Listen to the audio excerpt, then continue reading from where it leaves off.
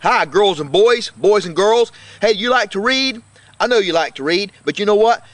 I'm going to show you in this book, Roxie and the Hooligans by Phyllis Reynolds Naylor, how reading can be a very good thing for you. You know, we're always talking to you about and telling you about how reading gives you background knowledge and teaches you some things that are important. And if you read these things and remember them, then they'll be good for you in the future. Well, this girl's name is Roxie Warbler. She's 9 years old. She goes to public school number 37. There's some kids in there who are bullies, and the leader of them is Helena, and she is called Helena's Hooligans. Well, guess what? You're not going to believe this, but they get after Roxie because Roxie's got her ears stick out, or they think that they stick out. And they get after her, and she has a playground confrontation with them. Some things happen on the playground. They chase her. They all fall into a dumpster. The dumpster gets dumped onto a barge, and it's pulled out to the ocean. Well, to get out there, they get dumped on a deserted island. Not only that, but there's two crooks, two thieves that are on the run and trying to get away from the authorities and stuff, and they're there. Mean guys, nasty. And you know what?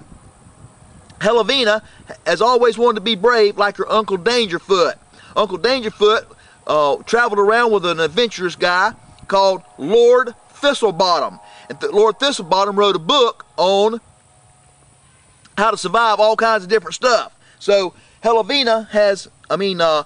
has read all the book and knows everything about it. She knows how to get out of avalanches. She knows how to do all kinds of stuff. Well, see how her reading and knowing all these types of things that Lord Thistlebottom did, and that her uncle, and stories that her Uncle Dangerfoot told her, see how that helps her starve off hunger, thirst, how she survives, see if she builds fires, see how they survive. And you know what? See what the hooligans do. See if they get after Roxie, and whether Roxie brings them on as friends. See if they decide that being a bully is not a good thing. Well, I know you know that that being a bully is not a good thing, but find out what they think about it. Find out at the end if the bullies, well, first of all, find out if they get back home.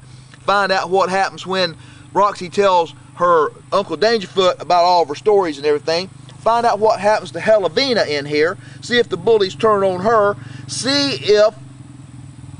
if Roxie really becomes the hero and saves them all from the deserted island. Find out what happens to the crooks. Boys and girls, I'm telling you what, you're not going to believe all the things that happen in here to Roxie. So get this book. It's called Roxie and the Hooligans by Phyllis Reynolds Naylor. And hey, this is Mr. Dean. I know you're going to love this book. So this is Mr. Dean. Thanks for joining me for another Mr. Dean's Outdoor Reading Adventures.